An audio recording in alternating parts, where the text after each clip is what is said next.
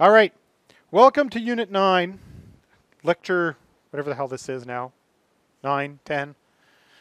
We're sitting at week 12, so at least we know when we are. This unit's about function and triggers. Historically, this used to actually be a big part of this course, and it's been slowly pushed off to the side because the other profs don't find it as important, so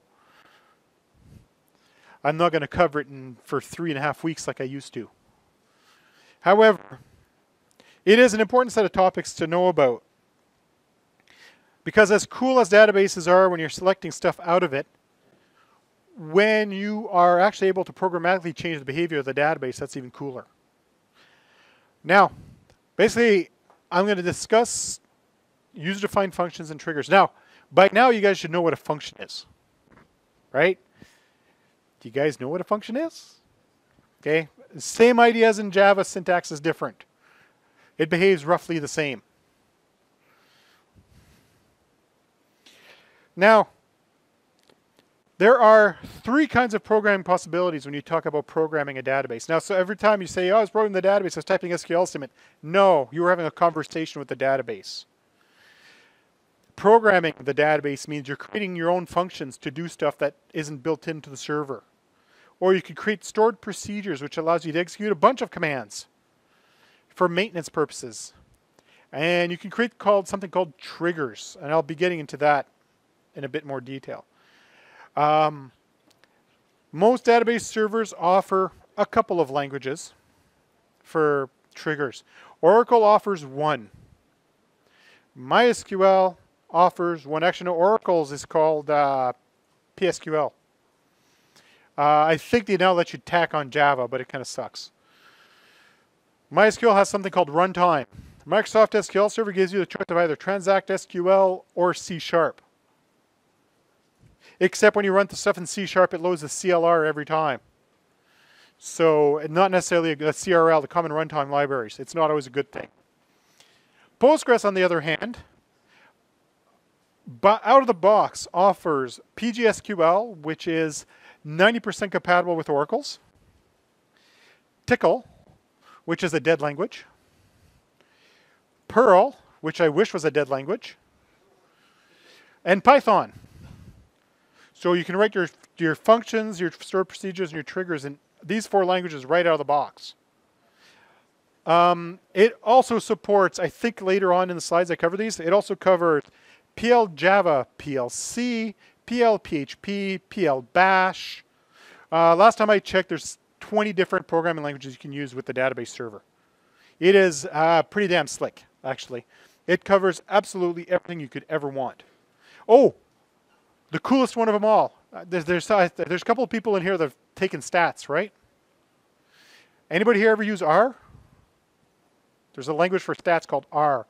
There's a stats language for Postgres called PLR. So you can actually use R functions for stats math. And there's also one other one that makes a lot of people excited. PL-CUDA. You can actually get your database server to use your CUDA cores on your NVIDIA card to do math. So you can get your database server to start cracking passwords. Or Bitcoin mining. If you know, if you've really on melt down your PC. Okay. Functions versus stored procedures. In Postgres, up until version 10, kind of, but definitely in version 11, they were the same thing. There was no difference between a function and a stored procedure. Now Postgres have accepted the fact that there really needs to be a distinction between the two, so they've created a distinction between the two. And they now they follow the same rules as the following items. A function returns a value. Your voice carrying well. A function returns a value, right? Even in Java, it returns something. Even if you return a void, technically void is still a telling it that the value returning is no value.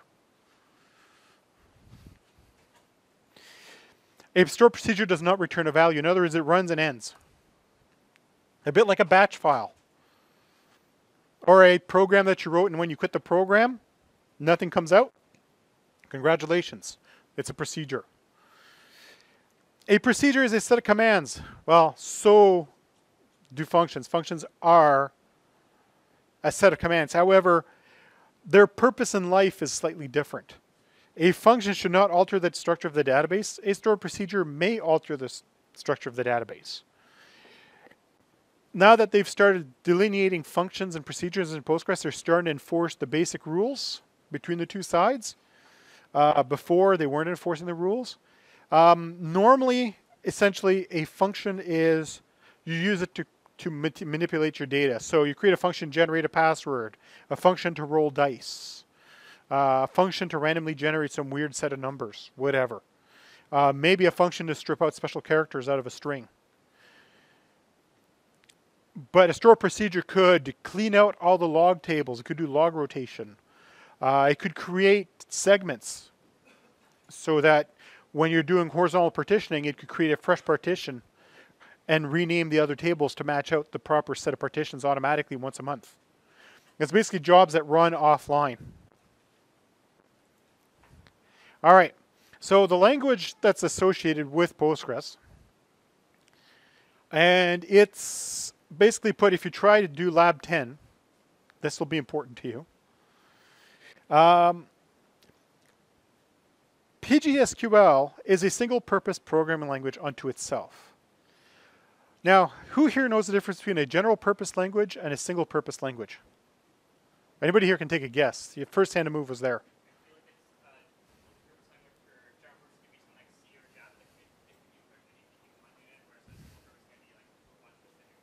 Yes, that's exactly the difference. Java, you can write almost anything in it. C, you can write pretty much anything you want in it. Assembly, you can write whatever the heck you want in it if you're brave enough.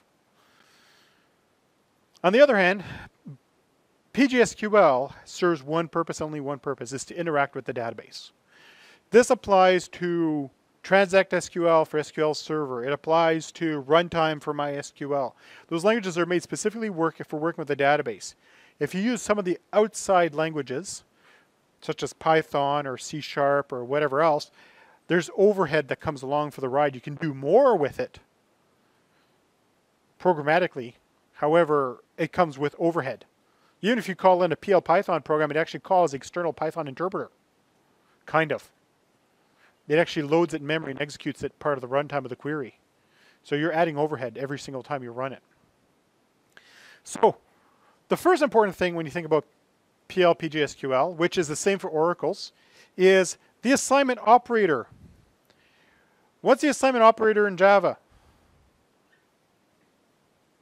Equal. Right? The comparison operator is double equals. Now, what's the comparison operator in SQL? Single equal. So how can it be the assignment operator? Somebody said, oh, snap. So they said, we'll call it colon equals.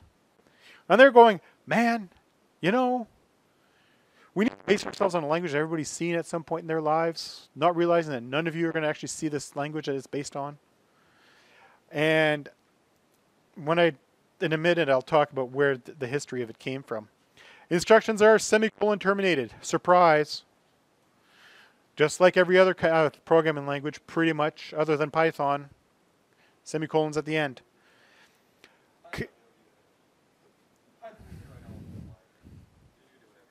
Unless you want to loop.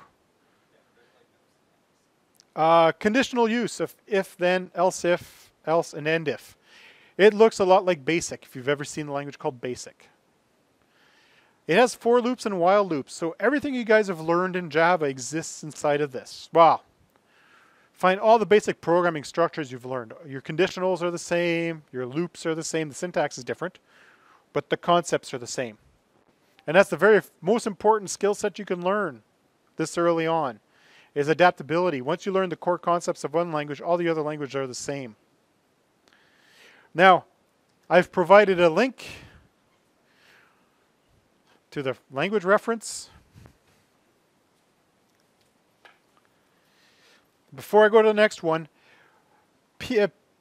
Oracle's programming language and Postgres' programming language is based on a very old language that's been around for a long time. Not as old as BASIC or Fortran. It's based on the next generation languages that came out after that. Anybody here ever heard of Pascal? Okay, couple of hands, couple of faces went, This is a lot like Pascal.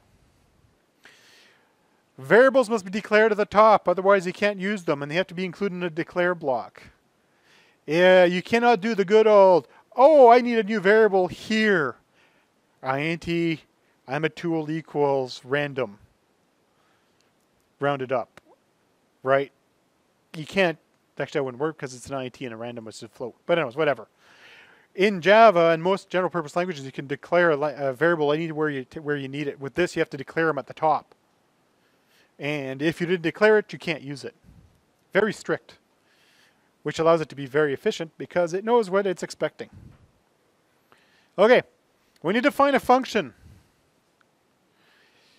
Tell me if this sounds familiar. There's a create function command.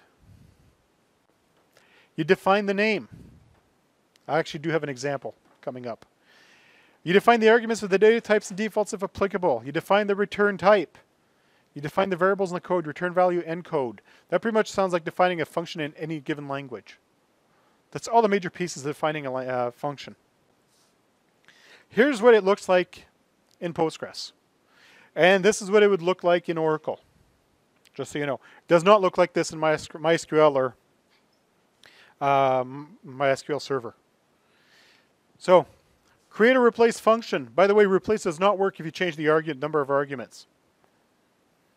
So, you have to drop it. Create a replace. This is going to do a dice roll. 2 arguments. They're both integers. Number of sides for each die and how many times it's rolled. It returns an integer. So if we were doing the equivalent for Java, actually I don't even know how to write it in Java, but anyways. And PHP doesn't have return types.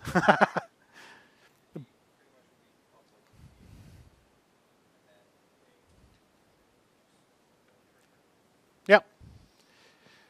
So what is different though is you'll notice the double dollar signs. The double dollar signs is called a code block delimiter.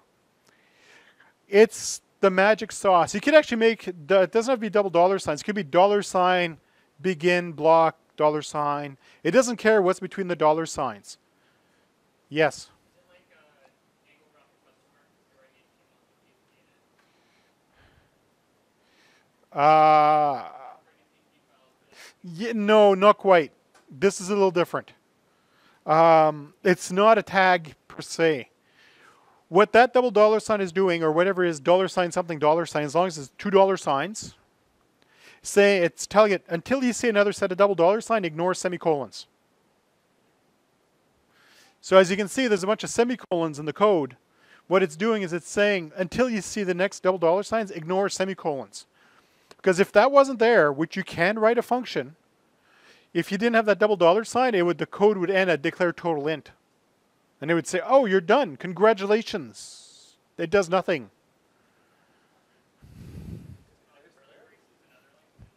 There's no curly braces in this. It is as if you could tell C to stop ignoring the Java. For the next 10 lines, ignore semicolons. Treat it all as one giant command. That's what the double dollar signs is doing. It's telling it, ignore the command terminator because this is all one thing. You're going to take this one thing and you're going to put it in the database, compile it. So then when we try to run it, it either works or blows up. Yeah.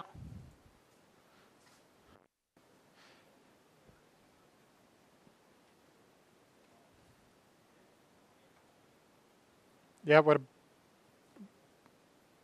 yeah, I'm going to get to that line. I haven't gotten there yet. I was explaining the double dollar signs. All right, so I'm done with the double dollar signs. The next line after that, you have a declare total int. Remember I was describing how you have to declare your variables? That's your declare block. You have to declare all your variables that you're going to use. Now some of you are going to say, hey, but what about I? I is weird. Not me weird. That's weird. The next thing you'll see is begin with a matching end. So Oracle's language and Postgres' language is known as a code block level language where you can nest code blocks. You can choose to ignore entire blocks of code if you want to, and you can jump between blocks of code. You can name them and jump between them and treat them as sub-procedures. It's a little excessive, but there are people that use it because it can. They do use it. But basically put Your procedure has to have a begin and an end. Everything happens in between those two. Everything before that is icing on the cake to make sure the cake looks pretty. It's the job. So I'm assigning total to 0. Once again, there's that lovely colon equals. Total is equal to 0. For I in 1, 2 dots, number of dice, loop. Okay. This is like your for loop that you're used to writing. And at least this is one I can write in any language. Well, I'm going to write it in PHP, but it's going to be the same.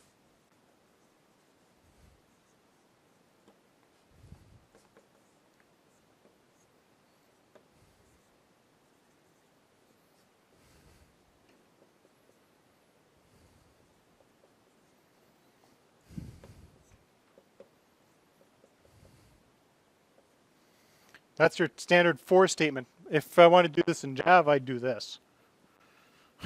Essentially. Ignore the dollar signs. That's a standard for loop. That line you see there is doing the exact same thing. Actually, it's number of dice instead of number of rolls, but you get the idea. Essentially, what it's going to do, it's going to loop the number of dice you fed in through the command line argument at the top. Number of dice is here. It has to be at least 1 because I'm not giving it a default value. That means if you don't provide it, it's going to blow up. So it's going to go from 1, and I'm not checking. I'm not doing bounds checking. And it's going to loop. So the next thing that happens is total is equal to the total plus, which is how you'd probably do it in Java anyways. Yeah, you could use the short code, the short version. Plus equal is actually translates into total equals total plus. Same difference. PHP's got the same thing. So total plus, and then I'm just doing some math. I'm rounding, I'm multiplying random times number of sides, adding 1. Because when you roll a die, when you do a random, you could end up with a number that ends up being 0 when you round it. So you always want to add 1. So total equals total plus that. That's actually stuff you should be able to do in Java just fine. It ends the loop. So that's the same as the end curly bracket. I return my total. I end my code. I end my double dollar signs. And then there's another line you've never seen in any other programming language called language. Language is PL, PGSQL. In other words, I'm telling it that the code in here between the double dollar signs is written in PGSQL. If I wanted to write that in Python, everything between the double dollar signs could be Python instead. Or it could be Perl. Or it could be Java. It loads the runtime every time it fires a trigger. So yeah, don't do Java. You can, I just don't recommend it. Yeah, if you really want to get fancy. Actually, there is one quirk also about Postgres when it comes to Python and Perl. They are installed as trusted languages. That means that they live inside itself, but you can install it as an untrusted language, which means it can then do system calls. I once wrote a function that when it ran, it would actually open up a port on another server and transmit a file. Because I could. Or you could get it to, when you delete a database record, reach out to the disk and delete the matching file. So you get the database server to actually do file management if you want. Not that I recommend it, but you could. It'd be very efficient actually, if done properly. Okay, so the next one is triggers. Now, functions you guys understand, I'm not even talking about procedures because essentially a function and procedure is the same thing. However, triggers are different. Triggers are what's called event-driven actions. It's event-driven programming. Now, you guys all look at event-driven programming and you haven't learned any of this yet.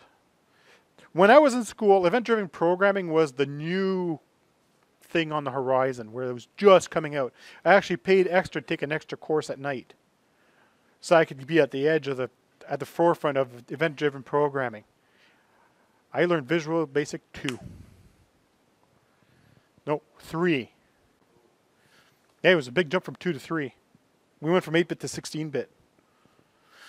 Now, the thing is, I hear all these mice clicking, clicking, clicking, clicking, and I'm sure there's 3 people in here playing Overwatch. But, you know, click, click, click, click. You're firing off events. So, for example, how many events do you think fires off when you click on an OK button? So you have a variety of possible events that fire off when you click on an OK button. At a bare minimum, you'll have a mouse down, a click, and a mouse up. On the other hand, you have the option for click, double click, right double click, middle click, click and hold, shift click, control shift click. That's just for an OK button. So essentially every time you click on something on the computer, you're firing off an event. Every single time. If you move your mouse, you know, you go to a web page and you move your mouse over a field and the field glows to maybe you should pay attention to this. That's an event. It's called mouse over. When the field loses focus on a web page, it's called blur. Why? I don't know. They called it blur. It's better than lose focus, I guess. So those are events. They're points in time when certain things happen. Now, with database servers, there are 6 moments in time that can be captured. And they are, and I got to be careful because I'm saying most. Some database servers have more. Like at a minimum, if they support triggers, they all support these 6. And these are the 6 that are used most commonly. And you have the choice of before or after an event. So those are your 2 points in time. Before the event and after the event. And what are the 3 events when you frig with the data? Insert, update, and delete. So if you have a before insert and an after insert, a before update and an after update, and a before delete and an after delete, that's 6 events. Depending on the database server, the trigger may or may not be part of the transaction. So, by that means is you issue an insert statement. Postgres treats the moment you issue that command as a single item transaction. Everything that happens at transaction block. If anything goes wrong, the whole thing is like it never even happened. It gives you an error and says, you suck. Other database servers like MySQL will allow the first trigger to go, and if it worked, great. Then it'll try to do the insert. Great, that worked. That the after trigger fires off and fails, that's okay. The rest of it still gets to exist. Which is why you never use MySQL for financials. You can't trust it. So, there's also a trigger flow and available data. So when the triggers fire off, there's a set of events. And there's 2 data structures that get created. And they may or may not exist depending on which event you're dealing with. And I'll actually discuss those in a minute. There's new. New is the data being pushed into the database. New exists for inserts and updates because you're adding or changing something to an existing database. You're pushing data into the database. However, new does not exist for delete because you're not adding anything to the database, so new will not exist for delete. On the other hand, you have old. Old exists for update and delete. If you're inserting, there's nothing there before. Therefore, there's no old data. However, when you do an update, old exists. And when you go to delete something, obviously the old data is there before you blow it up. Therefore, it exists there. So there's a flow chart. And I'm going to go through the flow chart. Then I'm going to do a 2-second demonstration. And it's good because I got 5 people right at the front I can use as my guinea pigs. It's fantastic that 5 on the side sit there. Actually, I really need 4, but I'll probably find something for dude at the end here. All right. So whenever a triggers fire off, this cute little flow chart, and that should be available on Brightspace. It is on the slides, so you can go suck it down and look at the slides if it's too small on the screen, because it is too small on the screen. Okay, SQL command is received. That's a nice little circle at the top left. It goes down and makes a decision. Is it a manipulation command? Yes or no? If it's not a manipulation command, it executes the query, returns the results, and says, hey, congratulations, you're done. Is it manipulating the data? Is it an insert, update, or delete? It checks to make sure the command is valid. Later, boys. All the good exam material will be in about 5 minutes.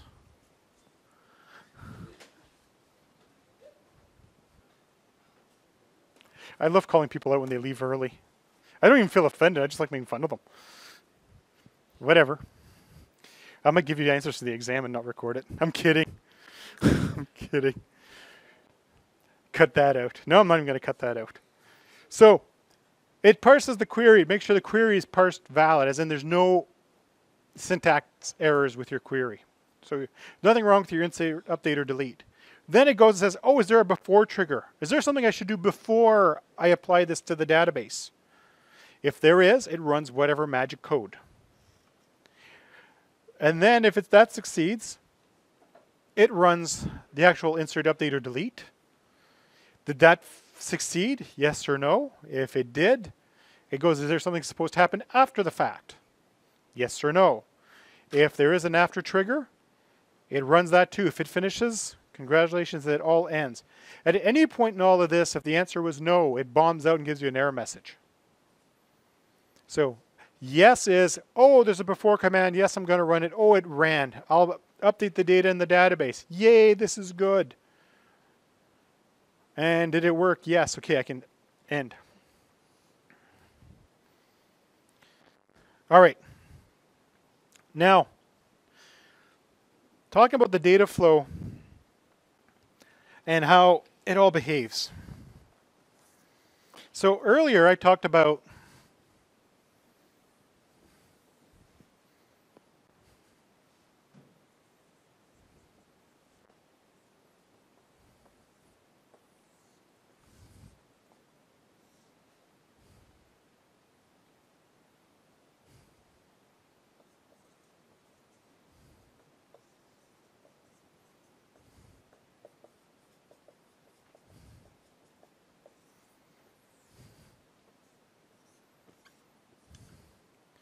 okay, so these are when certain things are available. Now, a lot of people wonder, why do you need the new? Why would you need the new data that's being shoved into the database? Because you can actually change it before it gets applied. So if you have a before trigger, you can modify what's actually being inserted into the database with your own values. And then apply it to the database. And then, but if it's already been applied to the database, so the after trigger cannot modify the contents of the database. The before can. Okay, so I need a piece of paper. Somebody got a piece of paper? Oh, that'll work. There you go. We're good. Oh, that's notes. Oh, that's even better. Oh, no, there, I'll take it. It's good. Okay.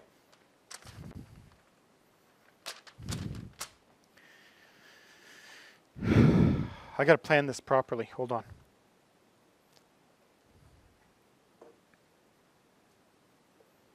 Okay, you get this. You get my marker for a second. Okay?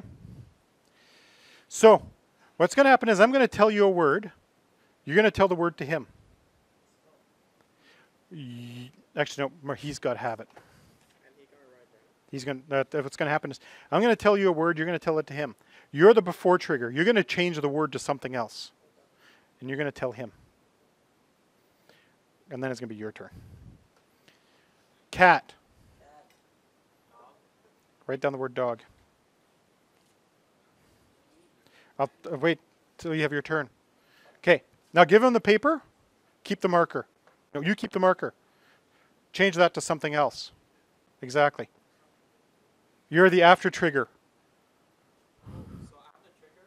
You're the before. He's the query. The before trigger. No, he's the one that actually applies it to the database.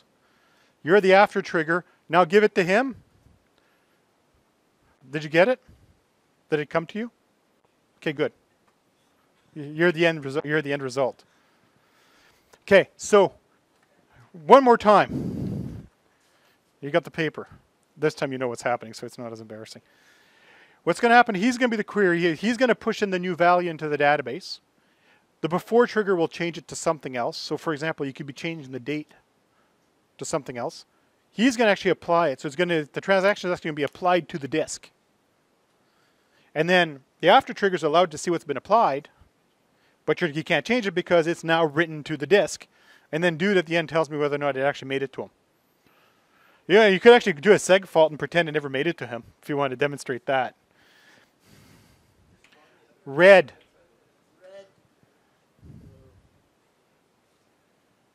Just put the letter B. It's good enough. Now give it to him. Keep the marker. Can you do anything? No, you're not allowed to change it.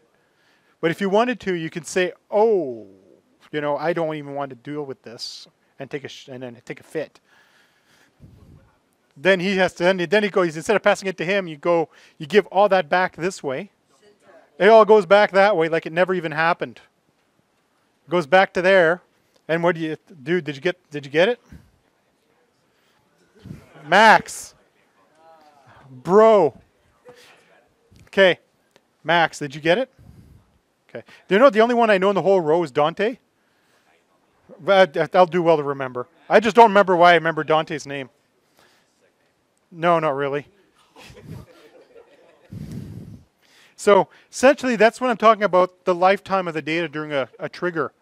Is if it's a new, you can modify it, but only until it hits the database. Once it's been written down, it's over. You're done playing with it. You can still do stuff after the fact, looking at the values that were passed in, but you never knew what the word Dante said. Like you had no idea what Dante said. You only know what dude here said. Whatever his name is with the earphones. Yeah, Kevin. So you only know what Kevin said, not what Dante said. So that's the lifetime of the data inside of a trigger. If you didn't change it, then you know what Dante said. All right. He's boat anchor because of his laptop. Okay. Postgres specific stuff. So Postgres has both regular triggers and event level and or global level triggers. Regular triggers are attached to a single table and they capture only the DML changes. Event triggers are global and they can capture DDL. In other words, it can actually capture the fact that a table was created or a table was truncated. So there's actually such a thing as after table create. Do this. I've never seen the use for them, but that doesn't mean somebody out there hasn't found there's a good use for them. Apparently SAP abuses these kinds of things excessively. Now, their triggers are a two-part item. Postgres is the only database that are like this, that is like this. I might be wrong. Things evolve. But in Postgres, triggers are a two-piece item. There's a function. So remember I was talking about creating functions earlier? There's a function, but it must return something called a trigger. Instead of returning an int or returning a date or returning a varchar, it returns a trigger. In other words, it's actually moving the data structures from the insert statement between one piece to the other. And then there's the actual trigger that calls the function. Now, there's some advantages to doing this way. You can create a single function and share it across multiple triggers. That means if you find a bug, you modify one function and all your triggers get the updated version. With MySQL, you must have the code defined completely inside the trigger. That means if you're using the same trigger code in 10 places, you have to update the database 10 times. And what happens if a transaction fires off halfway through while you're doing these changes? Once again, don't use MySQL for financials. Just saying. Okay, I included the create tables, the create trigger syntax here. Just that's literally a copy paste right off the Postgres site. Okay. Here's a function that returns a trigger. It looks fairly similar as to the other one we had before. As you can see, in this time I've got $body, $, instead of just double $, just to demonstrate the fact that you can use whatever you want as long as it starts and ends with $. Now, if new.dongle serial is not equal to old.dongle serial. In other words, you can use the new data and the old data to compare values against each other, saying, did this field change during the update? And if it did, I'm going to set a timestamp to know when the serial number last changed. I'm actually firing off an insert statement into a log table. So this is an after update trigger. After the trigger is updated, the data is updated, it will insert an entry into a log file with the old dongle number, the old serial and the new serial so that we know what it was, what it became. And then it returns new because it has to return something. And new is a trigger data structure. Now, there's a bit of history behind this one, and I'll be giving you guys the story to this one because this one is one of my proudest moments not. Part 2 is the actual trigger definition. Create trigger, whatever the name of the function was, before update on dongles or after update on dongles, whichever case you want it to be. This one's before update because it's setting the serial number, the timestamp. For each row. Now that line is optional. For each row. For each row means that for every row that's being updated, it will fire off the trigger. So if you're updating 1,000 rows, it'll fire the trigger 1,000 times. If you don't include that, it'll wait till the whole transaction block is done and then fire it once. Or it'll fire it once for the entire transaction block. So that means it'll fire it once, do 1,000 updates, and end. For each row means it'll fire for every single row. So, to explain what's so valuable about triggers. Now, the company I work for during the day, we use something called dongles. You can always ask Nick. He did a co-op in high school with us. And he's got his earphones in, so I'm talking about him. He has no idea. This is the best part. We're all looking at him, and he has no idea we're talking about him. And he goes back to watching his video. That's great. Anyways, so where I work, we use dongles, hardware locks, for the software because our software is a little expensive. It's not like $300 software. Actually, the cheapest package we sell is $300. The top end package is $1,500 to $2,500, depending what options you pick. It's expensive software. And years ago, this is about 8 years ago, while I was taking a sabbatical from that current employer and was working for another employer for a few years. That was just life. I didn't get fired. I chose to leave for a while, as did a bunch of other people, with good wishes of the company. It wasn't like a harsh parting or anything. I was working somewhere else. But I was on contract to provide support for some of these systems because they didn't want to replace anyone at the time. I get a call in a panic at 8 a.m. Dan, what? Dongle serial numbers are changing at random in the database. Really? Why is that? We don't know. So, after some investigation, we discovered that I was going to ban the entirety of the Netherlands from our web server. That was number one. Number two, we also discovered we're going to ban every Tor exit node, which is really easy to do. It's a simple 5-line script that updates your firewall every 5 minutes. And anybody coming off Tor cannot access our registration system. What was happening is we had some tool coming out of the Netherlands. We can't say he lived in the Netherlands. He was exiting through an anonymous proxy in the Netherlands. And he was hammering our registration system, feeding in random data into the fields. But the thing is, there was a pattern to his random data, because all the stuff that's tied to the hardware locks is encrypted in a file. How do you break encryption? Well, yeah, but that's called decrypting. How do you break the encryption?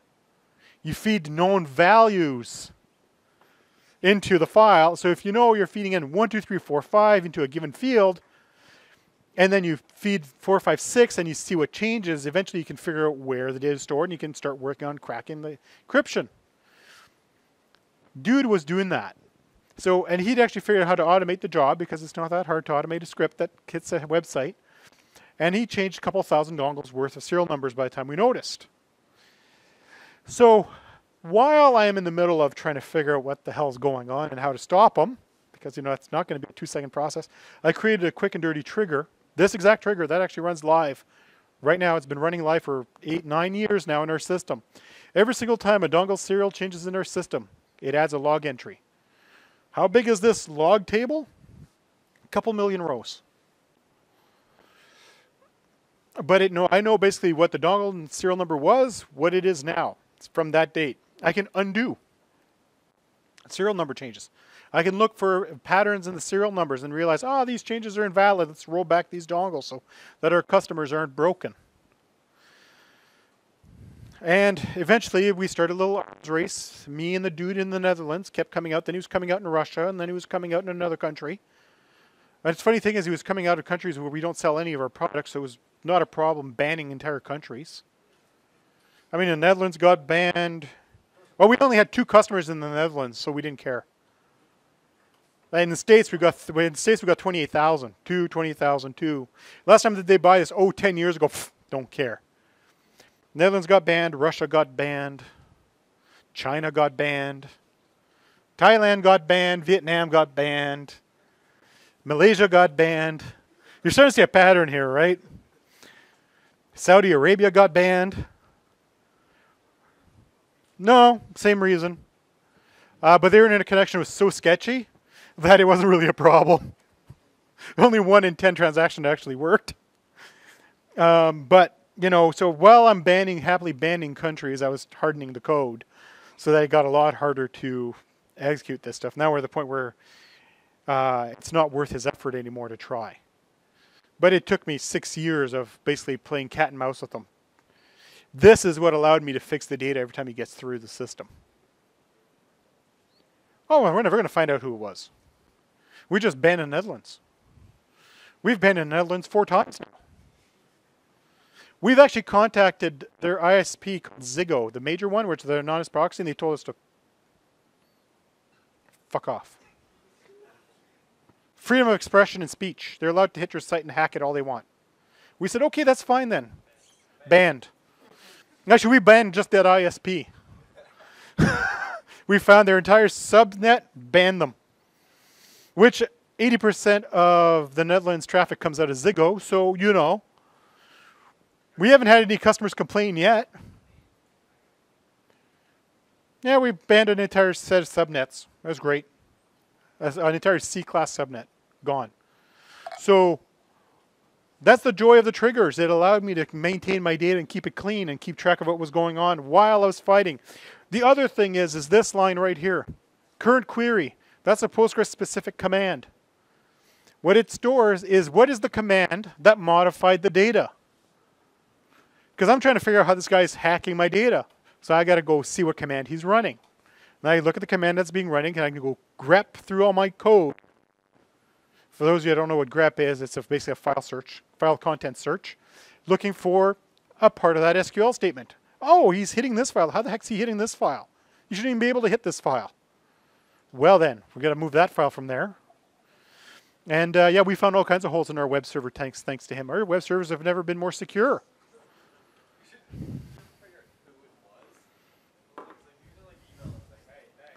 No, there's no way for us to know. We reported them to Ziggo, and the Ziggo said it's coming through our anonymous proxy, not our problem. Okay, then, you're aiding and abetting a hacker. When he did come out in the States, that was funny, though. He came out in the States 3 or 4 times. We contacted the FBI, and surprisingly, we got a letter within 20 minutes back, and they'd already started contacting the ISPs to trace them. Yeah. And considering we're just a small Canadian company, they're really big on the cyber terrorism bit. Because we pulled the cyber terrorism card. So, you know, they're damaging product that's being sold in the US. And we have a US presence. We have 2 guys that work in the States. You know, so. All right. So, that's today. Now, like I said, the assignment 2 is due tonight. You can go off after tonight. You have a week after tonight for the grace period. If you're willing to take a 10% hit off your grade, it's still possible to achieve a 90. Small chance, but it's still possible to achieve a 90. So it's not the end of the world if it's not finished today. You need to finish labs 8 and 9. Otherwise, you're going to have a hell of a time with the practical exam. I'll be discussing the practical exam in class next week. Test 2? Oh, yes. Hold on. I just want to make sure test 2 is up. Thanks, Dante. It's up? If you knew, why make me go look? Test 2 is up and available. Knock yourselves out. You get 1 try. Test 2. Midterm 2. Next week. You have 7 days.